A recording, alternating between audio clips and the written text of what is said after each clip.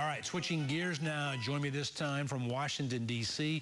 is Archbishop Nedd Council. He's a founding member of Project 21 and chairman of In God We Trust. Archbishop Council, welcome to the show.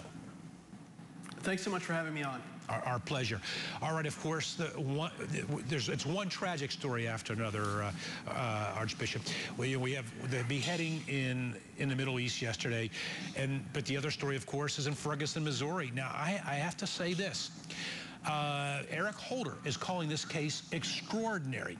He has sent over 40 FBI agents to Ferguson to interview people. Hundreds of people have been interviewed.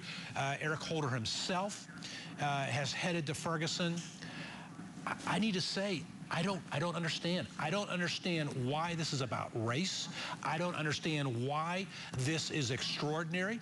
The news today is that there are eyewitness accounts that it's been confirmed that Michael Brown physically beat the police officer while he sat in his car. The police officer has a fractured eye socket. I don't understand why a government official like Eric Holder is making this other than what it is. Am I wrong? Well, you know, for the Attorney General to go down there, I have to think it's politically motivated. That's where all the cameras from around the globe are focused right now, and so, of course, he wants to be there with them. You know, you're absolutely right, though. This is tragic all around in every single step. You know, it's simply horrible. But, you know, I think one of the interesting things for me is that, you know, one of the things we see coming out of this is people are trying to make it about race, but I think there's an opportunity here for some unification, but it's not really happening. You know, because there are lots of people on the left and the right, in white communities and black communities, that are concerned, fear, and I think, or rightly so, are concerned about the militarization of the police. Absolutely. You know, that's a huge issue. And that should be just one of many unifying themes in this issue. The other thing that's going on right now, or absent of, that we're missing, is, you know, you've got, you know, obviously the Jesse Jackson, the Sharptons, they come down there, they take pictures, stand in front of the cameras and do what they do.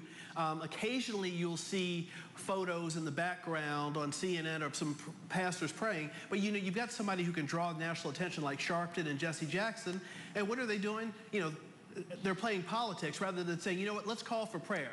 You know, at this time, more than any other time, people need to be praying together and praying for the same thing.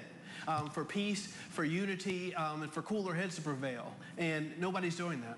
Jesse Jackson tried to raise money off of this, to make your point. Oh, I know. It's absurd. It really is absurd. It's just petty and tacky, and it just tells how exploitative they are of every situation that arises. And the sad reality of this, I don't know if I don't know if you're going to agree with me, but the sad reality is, had Michael Brown been Hispanic, had he been Asian, had he been white, Eric Holder would not be there. As a matter of fact, something that is not making the news, Archbishop, it was called to our attention by a viewer in Sarasota, Florida. We looked into it, and it's accurate. A 20-year-old young white man, or boy, 20-year-old boy named Dylan Taylor was shot and killed last week in Salt Lake City, unarmed by a black police officer. Where's Eric Holder? Right. Well, precisely. There's so many issues, and every opportunity that people have, and I say people, I mean the politicians. I'm literally calling them politicians as opposed to leaders, because they're not showing leadership, they're playing games. But every opportunity the politicians have to demagogue an issue, they do it. Rather than standing up for what's right, they stand up for what's politically expedient or what's going to gain them some political capital. You know, I come from a family of police officers. My dad was a policeman for 30 years in D.C. and Montgomery County, Maryland. My older brother was a cop, and you know, my best friend was a cop. And, you know, it's just fascinating to hear them talk, hear people I know who've been in law enforcement for a long time talk about the way things have just sort of radically changed. You know, if somebody pulls a knife on a policeman, you know, you hit him with the nightstick. You don't necessarily need to shoot him.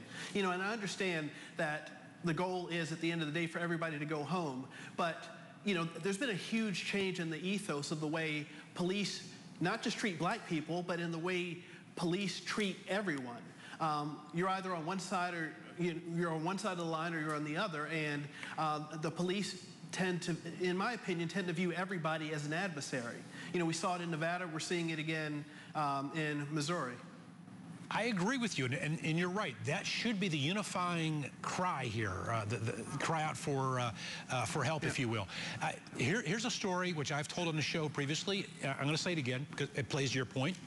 A few years ago, I was speaking at a Tea Party rally in Southern California, and we learned afterwards that law enforcement had a weapon on the had a crowd control weapon there from the battlefield in Iraq that the local sheriff's department had purchased that could burst your eardrums. And we said, this is ridiculous. It's militarization of our police force, the point you are making. And we were called radical extremists, far right-wing, dangers.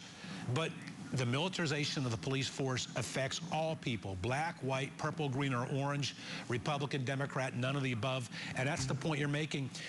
Now, I know that this may be an unfair question to ask, but I'd like to get your opinion on this. Go ahead.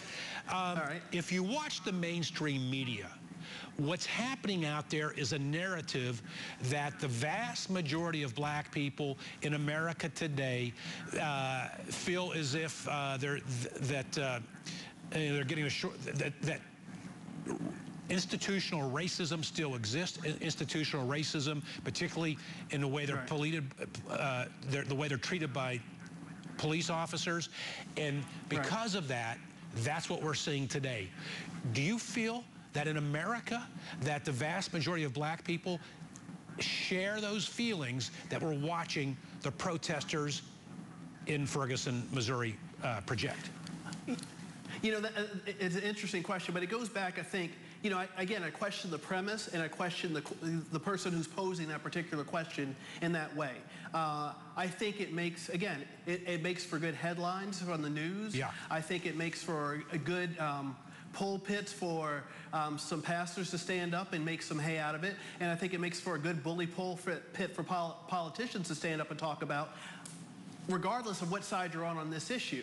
But the fact of the matter is, there are disenfranchised people in America. There are disenfranchised blacks, there are disenfranchised whites, and there's more common ground between those two than a lot of people realize. And there's people in the middle who are sort of propagating the differences between those two groups and trying to draw a separation where there doesn't really necessarily need to be a separation. Yes, there are disenfranchised blacks, or disenfranchised whites, there are disenfranchised Americans. We have to leave it right there. That's the way we need to be focused in this. I agree with you. We have to leave it right there. Archbishop Nedd Council, thank you for joining us. There was a time in this nation we called that group that you just referred to as the silent majority. I believe they will step up in November. They don't like what they're seeing, black, white, purple, green. They don't like what they're seeing in Ferguson, and they will step up at the ballot box in November. And those politicians exploiting this will pay the price. Al Sharpton continues to stir the pot in Ferguson. Is he using